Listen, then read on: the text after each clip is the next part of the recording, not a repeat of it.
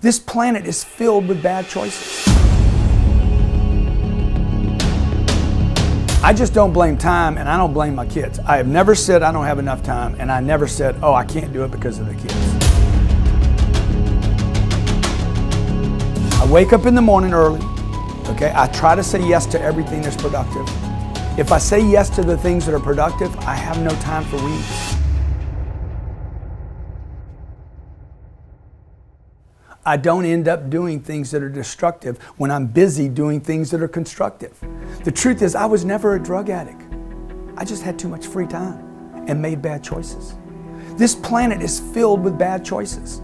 Pornography, strip joints, casinos. If you were filled up all day long with activities, if you were addicted to productivity, if you were junkied out on potential, you wouldn't have time for all the other garbage.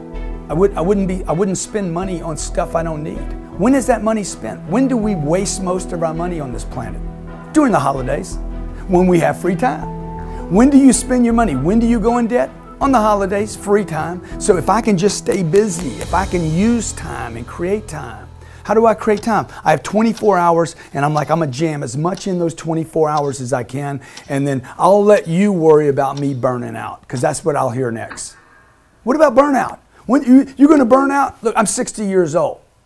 The more I do, the more I can do, and the younger I get. The more I do, the younger I feel. The more I do, the younger my body feels. I'm not going to burn out. I'm not a candle. I'm not wax.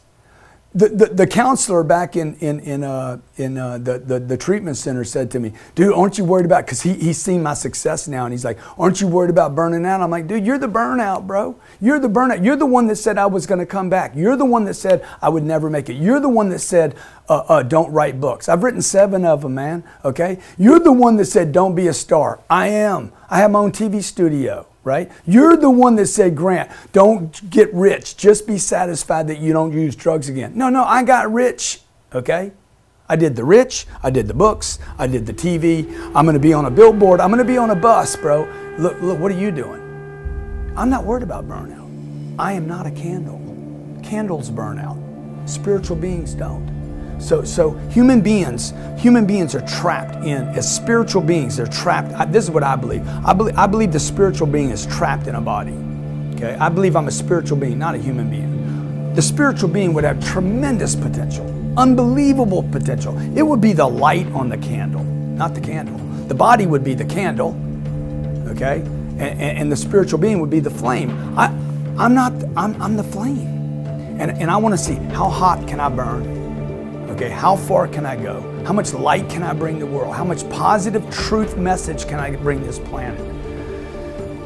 How much more can I do? And I think the problem is people are settling out with just enough. Pay the bills, take care of my family, get my little box, get my little house, put my little welcome mat on the front, put the little gate around the yard. We're all gonna be happy. I don't want the box. I don't want one location. I don't need the welcome mat. I want to know the world. I want to travel the world. I want to do more. I want to be in more places. I want to have friends in every country. I want to inspire people in every language.